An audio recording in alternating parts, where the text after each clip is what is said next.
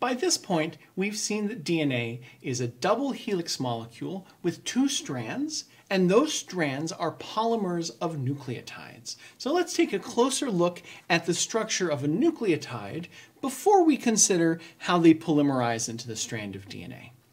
So a nucleotide has 3 subunits. It's got a sugar, which I've drawn here in green, it's got a phosphate, which I've drawn in pink, and it has a base. So remember that the sugar is always a deoxyribose, right? A 5-carbon sugar with a hydrogen here instead of an oxygen. And while the sugar is always the same, the base can vary, right? The base can be an adenine, a thymine, a cytosine, or a guanine.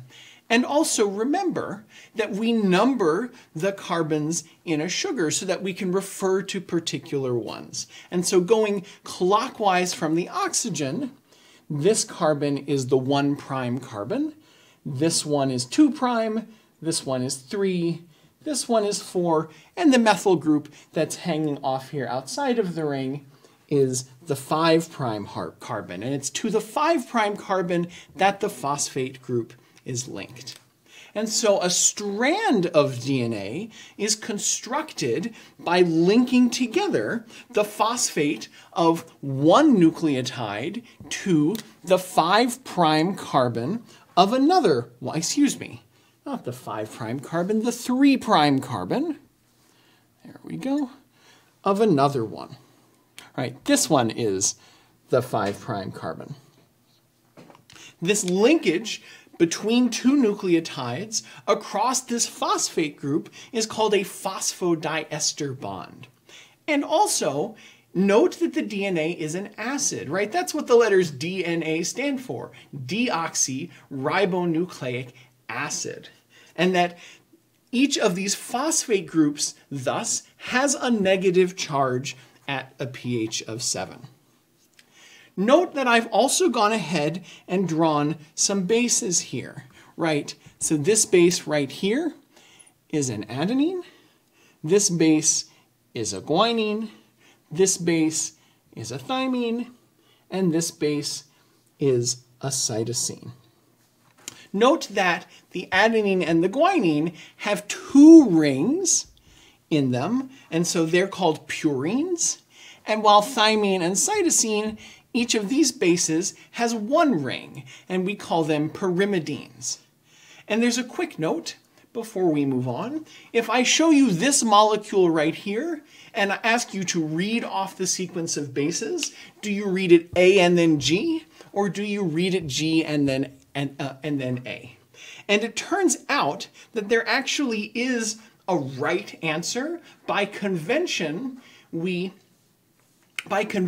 read the bases off of a strand of DNA in the 5' to 3' direction. And so if it's 5' and then 3' and then 5' and then 3', we read the A first and the G next. The 5' here is at the top, and the 3' end of this strand of DNA is down at the bottom. And so note that I've drawn one strand here with a pair of bases, and I've drawn another strand here with the complementary bases. And when you consider this strand, there are a couple of important things to note. And the first is that it is upside down compared to this one, right? So note that on this one, the 5' carbon is up and the 3' carbon is down. Whereas note on this one, the 3' carbon is at the top, and the 5' carbon is at the bottom.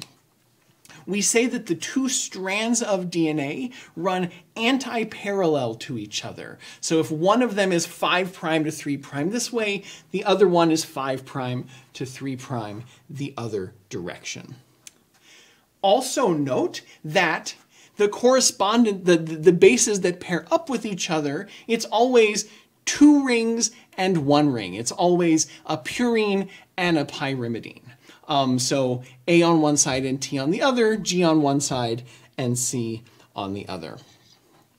Finally, note that these bases interact with hydrogen bonds. And so there's a hydrogen bond there, there, and there. and there's a hydrogen bond there and there.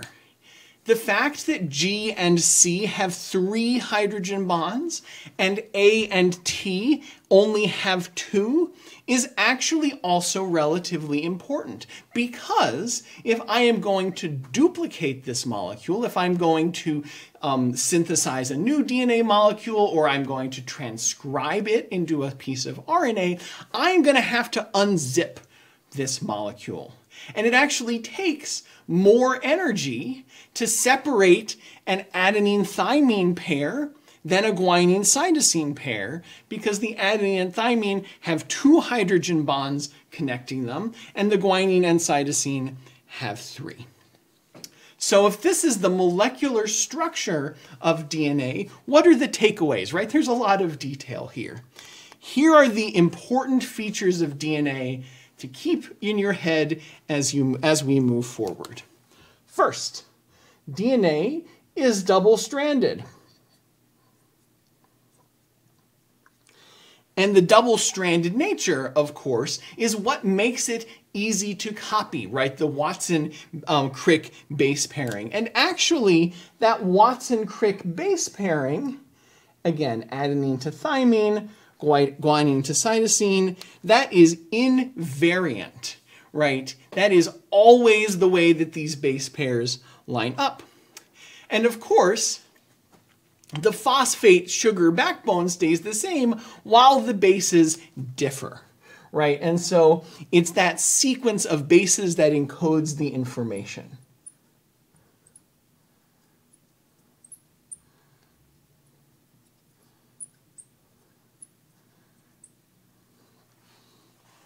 Fourth, it will be important to remember that this molecule is negatively charged, right? At body pH of a little more than 7, these oxygens each carry a formal negative charge to them, which makes the entire molecule negatively charged.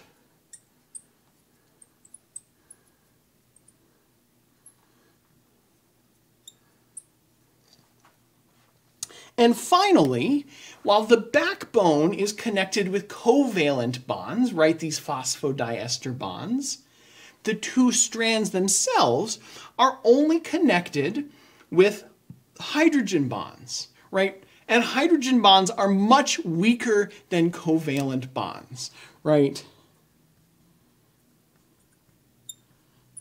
Which means that it doesn't take much energy, much heat in particular, to melt these 2 strands apart and end up with single-stranded DNA.